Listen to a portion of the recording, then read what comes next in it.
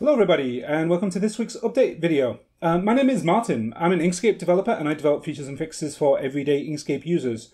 Welcome to these updates where I talk about some of the programming and some of the updates that have been going on in the Inkscape project, and especially some of the work that I've been up to in the past few weeks. Basically, if you are new here, the deal is I am an independent free software contractor, and I have basically put myself out here to be essentially hired by you, the Inkscape users, to work on Inkscape on your behalf.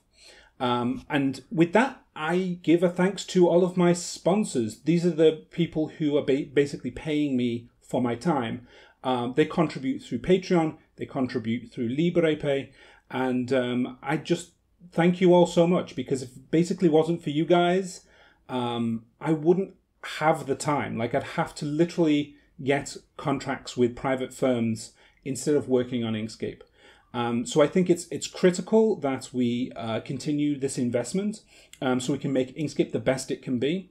And with that in mind, I'd like to put out a request as usual for you to share these videos as much as possible.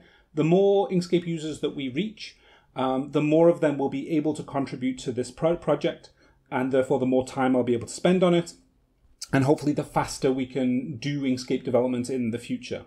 Okay, so with the red tape out of the way, let's talk about some of the things that we've been getting up to in the past few weeks. So the first is the excellently good news about the color branch. I've been talking a bunch of times about this color refactoring work that I've managed to do, and it's merged. It's finally merged. I cannot express how happy I am that the it's about 6 months worth of just refactoring and retooling.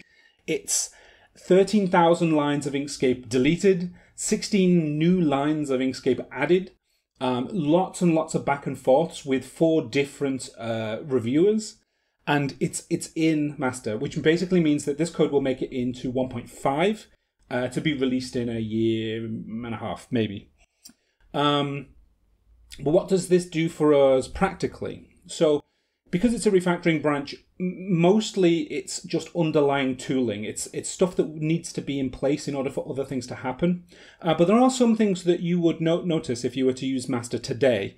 The first is that we can now open SVG files that have CSS color module colors in them. This is basically if you have an SVG file that's made in Firefox or something else where they use non-red, green, blue colored definitions, those should now be supported. You should be able to open those in Inkscape and the colors will be correctly converted.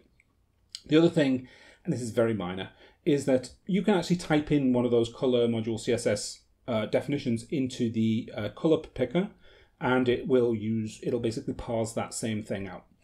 But that you can tell that that's very minor compared to like what we want to get to, which is full CMYK, full color managed support within Inkscape and within the SVGs and the PDFs that we output. The things that are essentially next in the to-do list is I want to get the color picker support, basically the refactored color pickers that allow for more accurate picking, more stable picking, especially in CMYK, multiple item picking at the same time, if I can get away with it. We also have, do you remember the work that I did back in November when I was showing the CMS ICC profile stuff, where you could basically change the display, and I used a new interface for like selecting the color profiles, and I said that we would try and do some color separation and stuff. So that user interface is still on the to-do list as well, because that also needs to be merged in eventually. And that's actually what spawned all of this color stuff. And finally, the actual rendering stuff itself.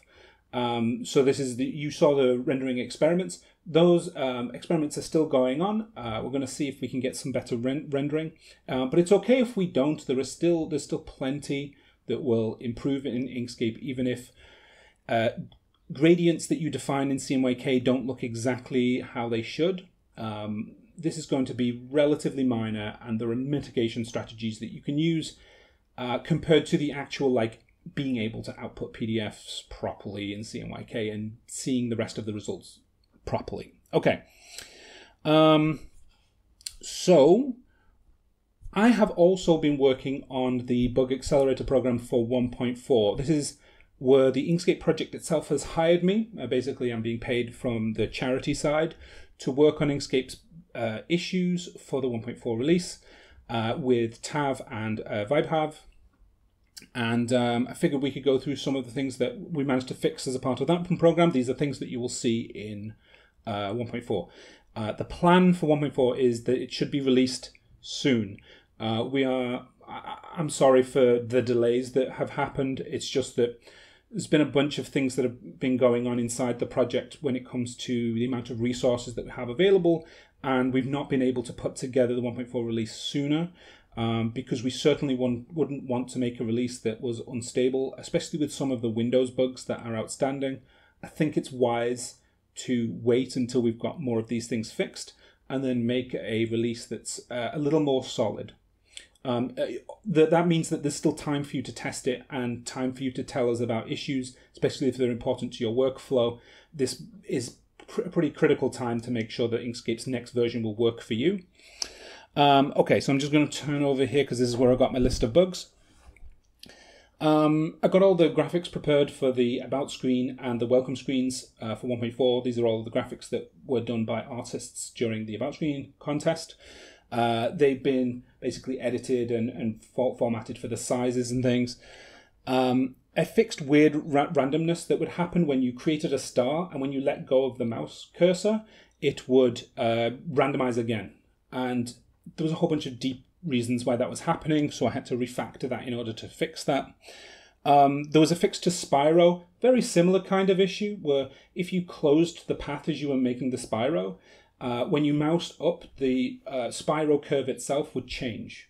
And that basically makes the tool unpredictable. So I managed to fix that. That also required some refactoring in order to change that.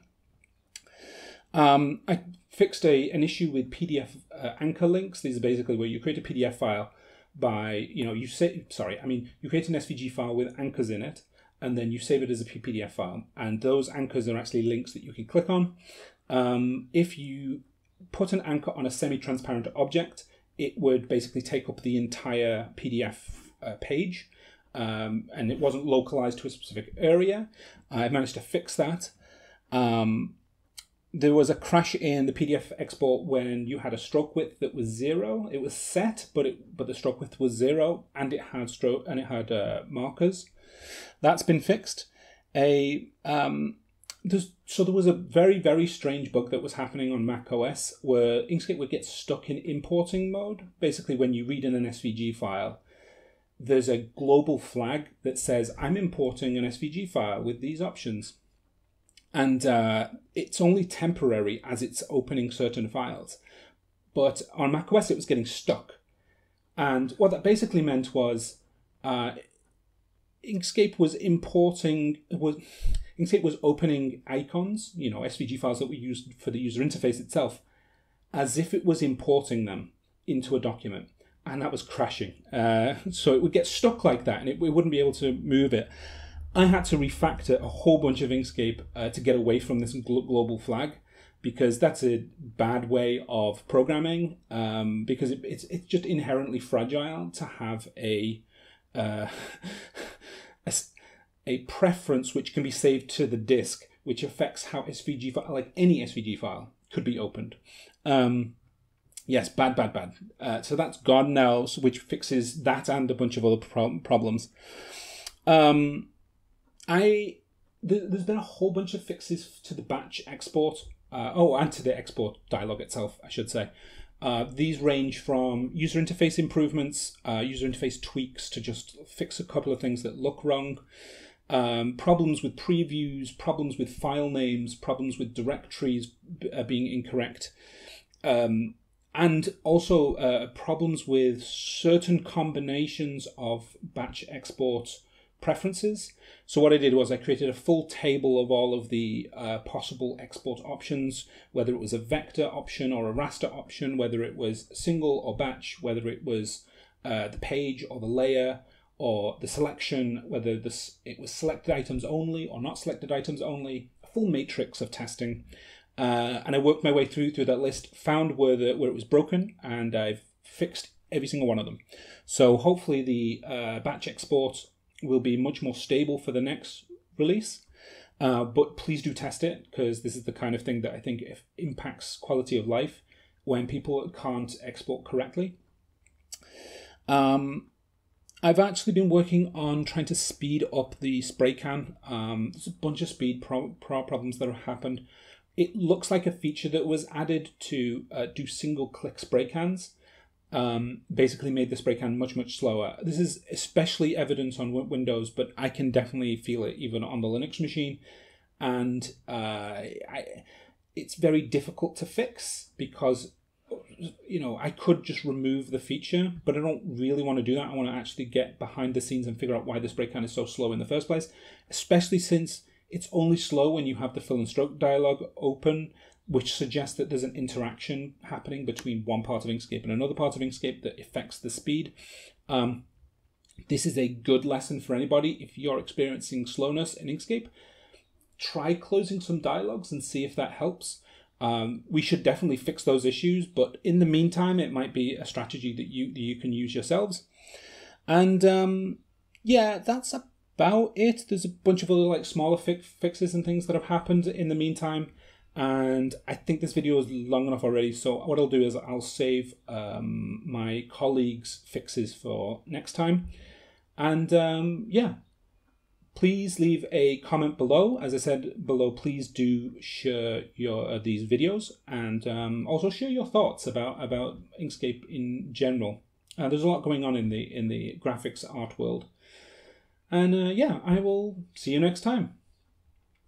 Oh, and yeah, I did have a new organization for my desk so that I can sit here, program away, and have a better advantage for looking out into the greenery, which is genuinely really nice.